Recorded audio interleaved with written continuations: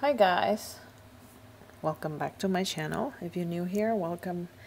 If you're a returning subscriber, thank you so much for your support. Okay, so today's video is perfume haul. So I have 4 perfume here. These are all winners. I've had them for about 2 weeks and they quickly climbed to be one of my favorite. Some of them are blind buys. Actually, 3 of them are blind buys. One of them I've sampled it before and I really loved it. So yeah, without further ado, let's get started. So the first perfume that I bought, this is Lush Cardamom Coffee. I actually really impressed with this. I bought this because I saw Sebastian from Smelling Great Fragrance talked about that this is his favorite coffee perfume. It's discontinued, but this year they happened to bring it back and I really like it, so I do recommend that a lot. And Fragrantica also compared with another one, which is I'm Home from Lush. This is also discontinued, but I'm pretty sure that you could find this one on secondary market at quite affordable price. So I'm Home is more affordable than Cardamom Coffee, and supposedly they smell quite similar. So I was interested in Cardamom Coffee and then I saw this one, so I thought maybe I'll get this one as well. If they're too similar, I plan to declutter one. But actually, to my nose, these both are worth keeping. So I'm gonna keep those 2 in my perfume collection because I really like this too. So yeah, okay, let's get started with Cardamom Coffee first. Sebastian talked highly of this. The notes that are listed in Fragranticas are cardamom, coffee, oud, olive tree, and rose oil. This, to my nose, smells like a syrupy coffee with a slight burn scent. So yeah, this one is really nice. It actually smells quite similar to a very realistic Eastern European coffee. When I first smell it, it actually smells pretty similar to Nespresso. If you have those like cappuccino shot from Nespresso, that's what this one smells like to me. It smells pretty realistic. It has that sourness when you drink Nespresso, like super strong cappuccino. That's what it smells like to me. Like super sour, super strong coffee with slight burn vibe. But it's so subtle. Yeah, so this one smells like uber realistic Nespresso, sour, strong, with a tons of syrups. Yeah, that's what it smells like. Nespresso also has this slightly burnt smell as well, and sour and super strong coffee. But this one's also sweet, so it adds syrup. So that's what Cardamom Coffee smells like. Now, I'm Home smells similar to Cardamom Coffee, but except this one smells like vanilla and coffee. But the coffee here is not as sour, it's not burned. This one smells like just ground coffee with a lot of vanilla. Yeah, that's what it smells like. And a little bit of hint of cocoa. That's what this one smells like. That's what I'm Home smells like. The notes that are listed in Fragranticas are cacao, vanilla, and benzoin. Now, I like them both, and actually I think they both are keepers. I really love it. The dry down of Cardamom Coffee is leaning towards on cardamom and vanilla. So think of like changing constants with coffee note, with the stronger coffee note. So think of it that way, like cardamom, vanilla with coffee note. That's what this one is leaning towards for the dry down. I'm Home though is ambery vanilla. on the dry down. So think of like by the fireplace minus the heat. Add coffee note, chocolate coffee note. Think of it that way. So this is more like changing constants or Luby Rouge cardamom vanilla with a little bit of coffee note. And this one is like replica by the fireplace, ambery vanilla with coffee note. Well, minus the fireplace scent. You know, those, the dry down, the sweet, warm, ambery vanilla. So that's what I'm Homes are. Yeah, I really, really like them both. Out of this two, which one's my favorite? I think I prefer cardamom coffee just because this is more unique. Whereas I'm Home, it's also really nice. But I just feels like I've smelled a lot more of these than that. I guess depends what you like. If you like Luby Rouge, if you want more of that, get cardamom coffee. If you want more like by the fireplace, Grand Soir minus heat, get I'm Home. But essentially they're very similar, but the dry down, they're going to different direction. And of course they both are by Lush, so there's a strong Lush DNA. Lush DNA tends to be pungent, aromatic, and pretty statement making. I really, really, really like this too, so they both are keeper in my collection. Okay, so the next one that I bought is Mizensir Chere.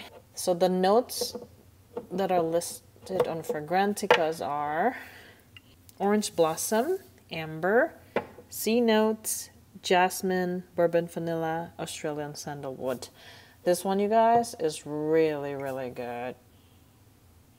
This is a musky scent. So as you know, I mentioned before that I love Narciso Poudre. I love Masque scent, but Masque is a love and hate for me. If it's too strong, if it's too sharp, if it's assaulting my nose, I won't like it. But Mizensir, they're really good with their musky scent because the musk that they use here is pretty strong, but at the same time, it's blended carefully that it doesn't hurt my nose. It's really hard to describe this. So yeah, so this is a creation by Alberto Morillas. Fragrantica compared with Wiedian Delma, but that one's also quite pricey. Some people compare it to Narciso. For her, the pink bottle, I don't agree with that one. I used to own that one. I understand why they compare it that way, because this is a strongly a musky scent. So from that perspective, you know, musky, people compare it to Narciso right away. But this is really hard to describe, you guys. But this is an orange blossom, vanilla, and sandalwood scent. It is overall a musky, vanilla, floral, and woody scent. Now, it's really hard to describe this because Mizensir Chere, it's a musky scent. The musk plays peekaboo on you. So sometimes the orange blossom comes out, sometimes it disappeared completely. And then sometimes the vanilla and sandalwood comes out, and then it disappeared completely. So it's changing a lot. As if I'm putting on 3 perfume in one, you know, like musky, powdery, floral scent, and then vanilla sandalwood scent, and then orange blossom woody scent. So it's like I'm putting on Armani Code Cashmere, where the orange blossom and the sandalwood and vanilla plays a role. And then Armani Code Cashmere will disappear. And then like a Narciso type of musky, powdery, vanillic with floral scent would appear. And then it would disappear again and becomes a musky scent. So it's like you're putting on 2 or 3 perfume at once, and depending when it is, you smell different things. That's the closest I can think of. So That's the best description that I could describe. So this one doesn't smell like anything, but this is very unique. It is the best musky scent that I've ever smelled. It's simple, but at the same time, it gives you different type of sillage depending which note comes in and which note comes out. And it's just masterpiece, I think. Mizensir Chere is a masterpiece. That's what I'm thinking. Yeah. All right. So the last but not least is this Masque Milano Los Alice. This one comes in this beautiful packaging. Los Alice, Masque Milano. Yeah. So it's like if you open it up, Masque Milano Los Alice would be sitting here. So it's so beautiful. Yeah. I really been wanting this for a while. So my name in real life is Alice, and I thought I've been in a journey where I'm a little bit lost, and I love Alice in Wonderland, so I just want to own this bottle. I want to own this perfume because I feel like this perfume symbolizes my journey at this point in time in my life. You guys, the perfume is really good. So first of all, look at the bottle. It's so beautiful. It's a little bit weird, actually. It's very unique. So the notes are listed in Fragranticas are ambrette, bergamot, black pepper, clary sage. Middle notes are black tea, orris, carrot, white rose. Base note is milk, sandalwood, and broom. I don't know what broom is. Yeah, this one's strong. Masque Milano Los Alice is similar to Mizensir Chere, but not really. Let me try to describe it. So this is a gourmand, milky tea cookie-like. This one's also another masterpiece. It's really hard to describe. It is so good.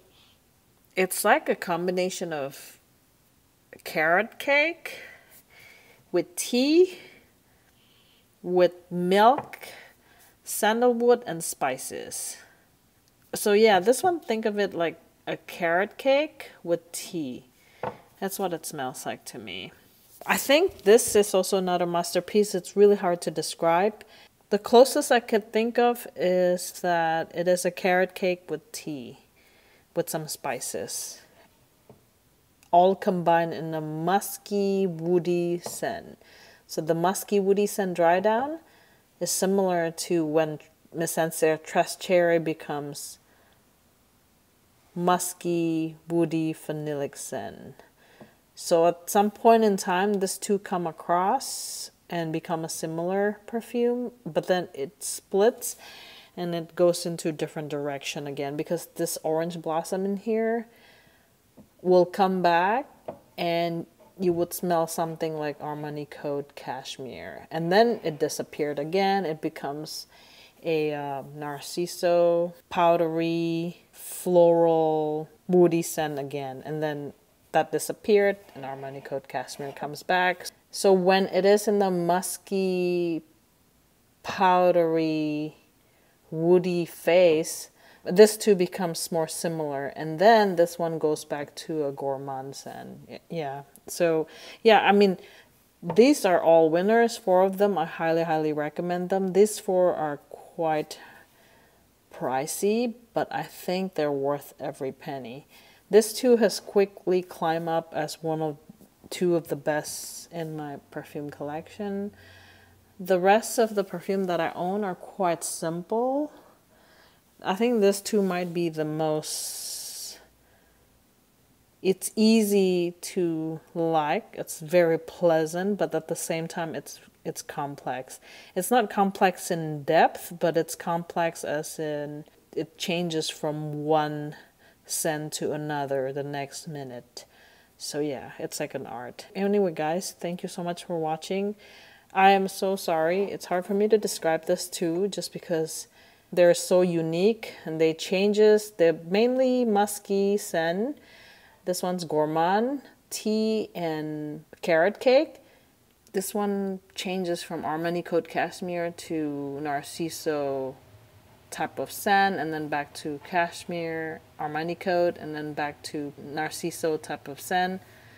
This one, Los Alice, is a gourmand. Tea, carrot cake, and then becomes musky, vanillic, woody scent, which these two are similar, and then back to gourmand again. Yeah, so this two changes a lot. These two are linear.